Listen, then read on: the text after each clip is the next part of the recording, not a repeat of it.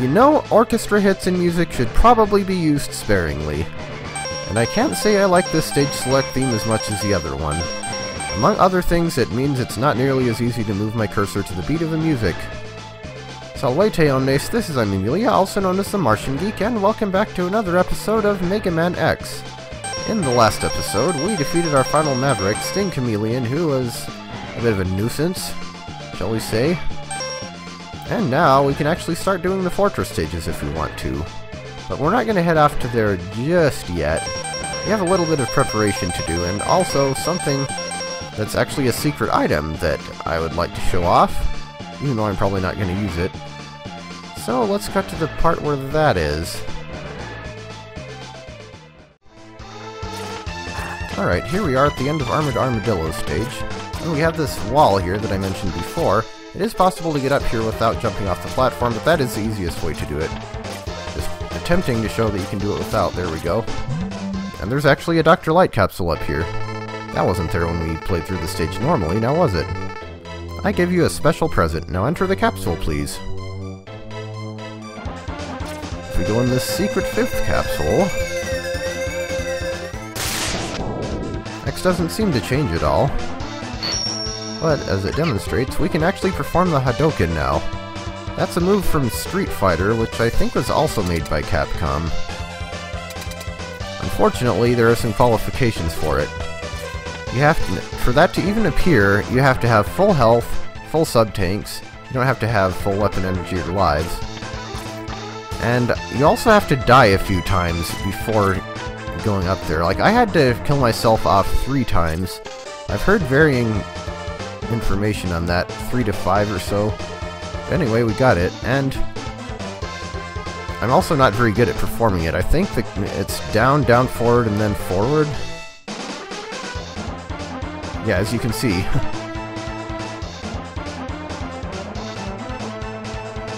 You know, I've never liked fighting game button combo mechanics. This is a perfect example of why.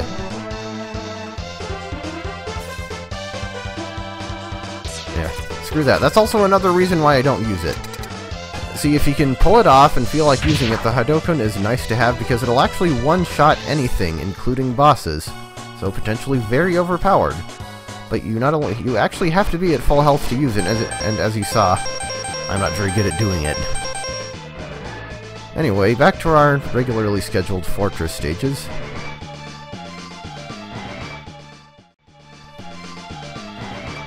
Alright, let's get into the fortress stages for real this time.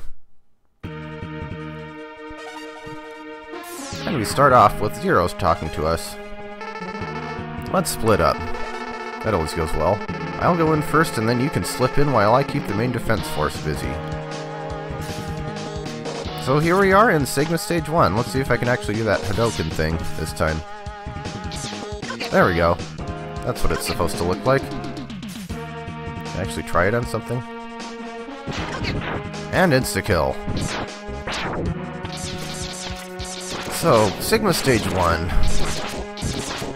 I might have mentioned before that for the most part, darn it, the Maverick stages in this game tend to be a bit on the easy side, barring a few specific sections like certain sub-bosses and that one shaft with the spikes in Boomer Kuwanger stage. They're usually pretty easy aside from that. It's generally the bosses that'll be giving you most of the trouble. I just scrolled another one. Dang it, it keeps throwing those things back onto the screen. Ah! Leave me alone! Well, when it comes to the fortress stages, not so easy. I think there's a huge difficulty spike once you get to the fortress in this game. And honestly, Sigma Stage 1 in the first Mega Man X is probably actually one of the most annoying fortress stages in this series. I mean, it's not as bad as, say, Mega Man X6's fortress, and I think the last stage of Mega Man 8 was also pretty nasty, but it's up there.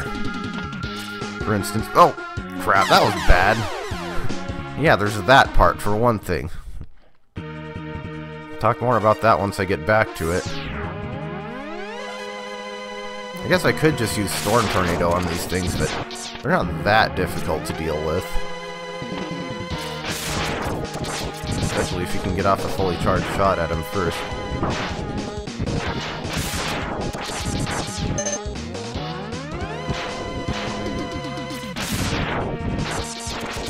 I do love large projectiles with large hitboxes against enemies with no invincibility frames.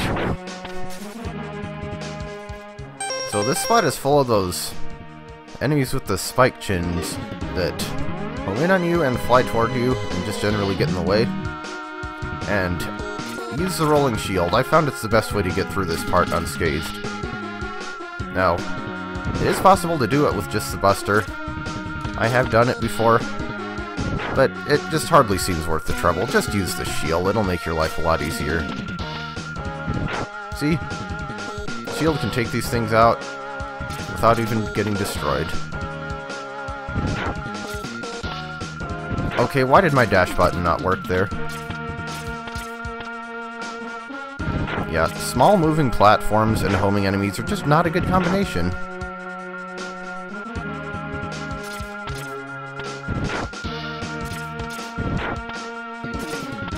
There we go. I will say one thing about this stage. It does have good music. I quite like the music in this one. Anyway, that's over. I know we have some of these things to deal with.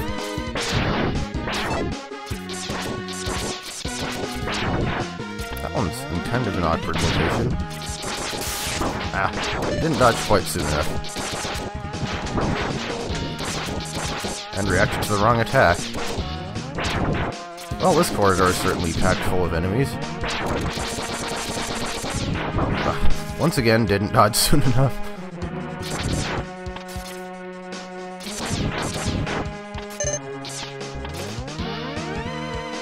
Okay. Oh, hello, Vile. I didn't miss you. Stay back, X. I'll take him on.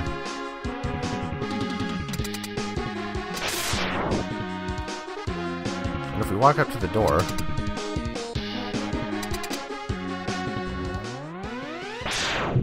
Sounds like a battle going on in there.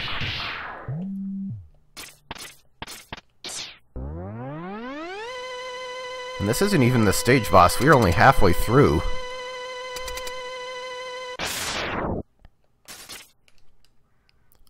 Zero? That doesn't look like it's going so well for you.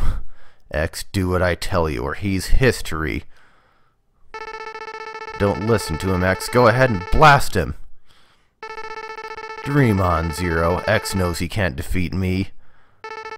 My armored carrier is more than a match for his ancient weapons. And sure enough, once again, we have a hopeless boss fight. Doesn't matter what you use, you can try special weapons, you can... I wonder what the Hadouken would do to him. I assume nothing. But yeah, there's really nothing that we can do here. And it takes longer than it did the first time because I have the armor upgrade and all the heart tanks. Pointless battle is pointless. And we are stunned. And suddenly Zero can break out, apparently. Maybe, but I'm not through yet.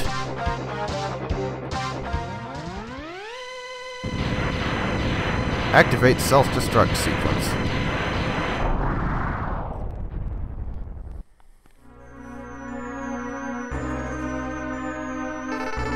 What a worthless gesture. I can't be defeated so easily. So, X, it's just you and me now. But suddenly, full health. What the? Where did that energy come from? The power of friendship. It really doesn't matter how much energy you absorb, X. You are still far too weak. Prepare to be terminated. Okay, I actually don't remember what this guy's weak to, so... we're just gonna use the good old Mega Buster, I guess. Ow. And hopefully not get hit by more of those things. Sheesh. You know what? I may just have to start trying weapons, because this is getting kind of ridiculous. Electric Spark, maybe?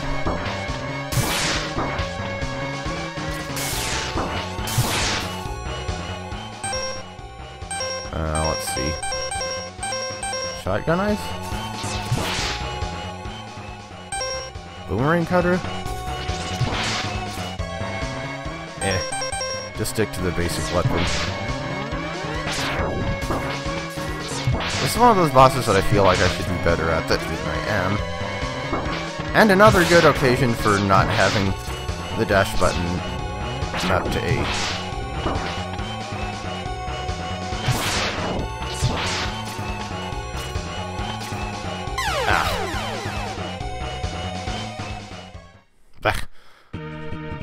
Okay, do we have to watch the cutscene again?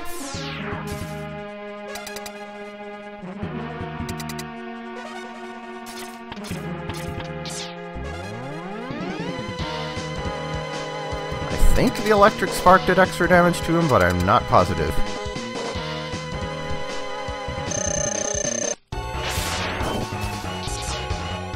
Yeah, let's actually go ahead and do that. I mean, that was 2 damage at least. And it keeps my hand free for dashing.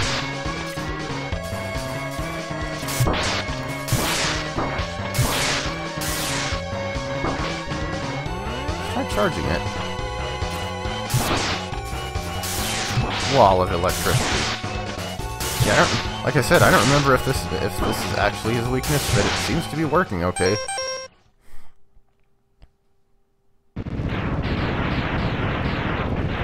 Yes, die, Vile.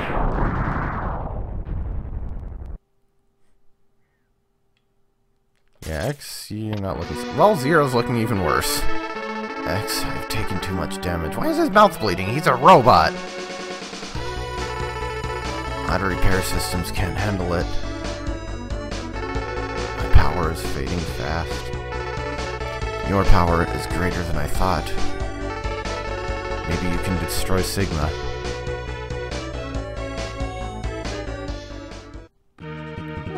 Zero. Well, anyway, now it's time for the second half of the stage.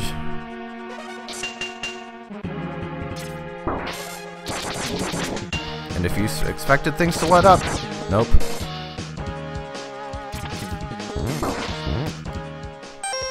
You know what? You know what the charged version of the Chameleon Sting does?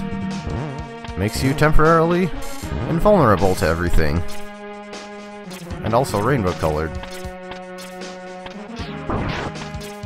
Of course, that means the only weapon you can shoot while like that is the Chameleon Sting itself. But that's pretty much the only way I've found to get through this part of the... Whoa, okay. Using a sub-tank, I don't even care. Yeah, that part of the stage right there, I don't even know how you're supposed to get through this without taking... Freaking case in point, I don't even know how you're supposed to get through that without taking a hit. So Chameleon Sting works. Okay, the second half of the stage wasn't as long as I remember, but... Oh, wait a minute. This isn't the boss, this is Boomer Kuwanger, because... Yeah, in addition to all the other stuff we have to deal with in this stage, we have Mr. Telefrag. Fortunately, we have his weakness now. Hello, Boomer Kuwanger, I have a bit of a surprise for you.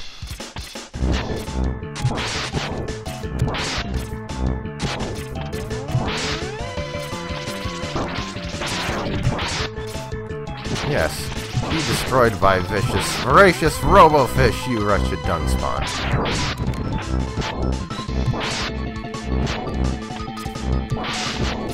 Homing missiles will seek you out. Yeah, that was a lot easier than the first time. I'll say that much. So why are we fighting Boomer Kuwanger in Sigma Stage 1? Well, the first Mega Man X game is like the first classic Mega Man game in that it's the only one to not have a teleporter room for all of the boss refights. They're sprinkled throughout the fortress stages. And the first one we had to take on, of course, was Boomer Kuwanger. Oh hey, Mets. Speaking of the classic series.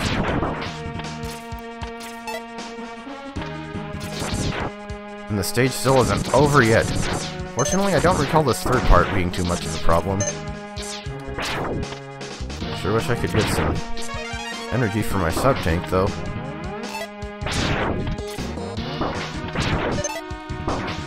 Holy crap, enemies. Everywhere. So many enemies, it's actually causing lag. But here is the real boss battle. Finally.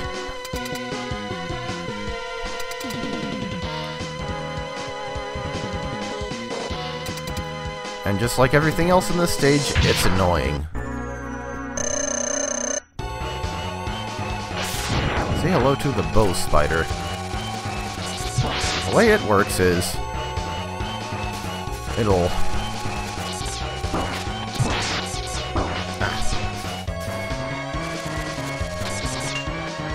It has those crossbars that it'll go down, and it always changes direction when it gets to one of the crossbars. And it can also spawn these little baby spiders. Now the problem is it does that so fast, it's really not very easy to read its movements. It's pattern-based, but... oh, and it gets faster the more you hit it, too. It's weak to the shotgun ice. The shotgun ice kinda sucks for taking out the little spiders, so...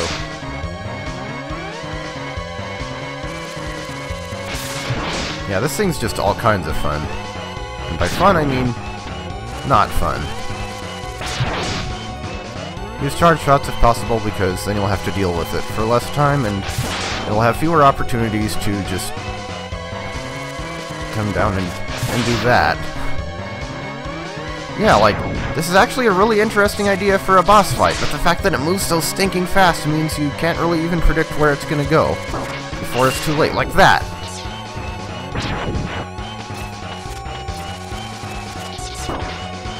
Okay, that was bad.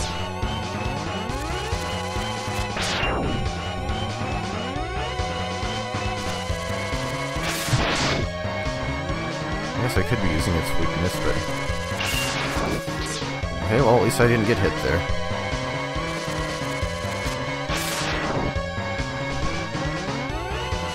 Well, that's an easy pattern. Well, and the pattern's randomized every time, too.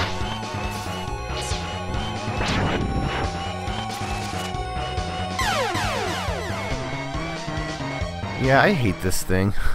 This thing is a pain. Let's try getting out its weakness. Interestingly, shotgun ice actually works decently against Boomer Kuwanger, too. I think I said that already, but I don't remember for sure. The fact that it has that ricochet... actually...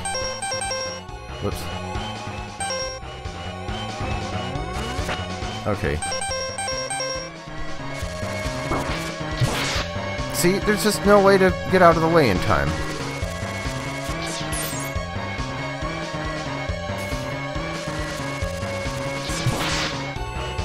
But it seems to be working decently. Anytime it gets out the baby spiders, I'll switch back to the Buster because, like I said, the... darn it. The ice isn't super great for hitting the spiders with.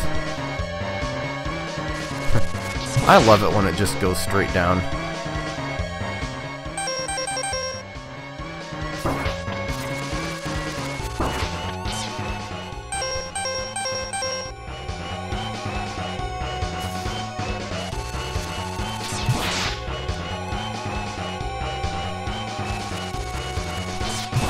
Yeah, I feel like doing this boss perfectly would require better reflexes than I have. Just so gall darn fast.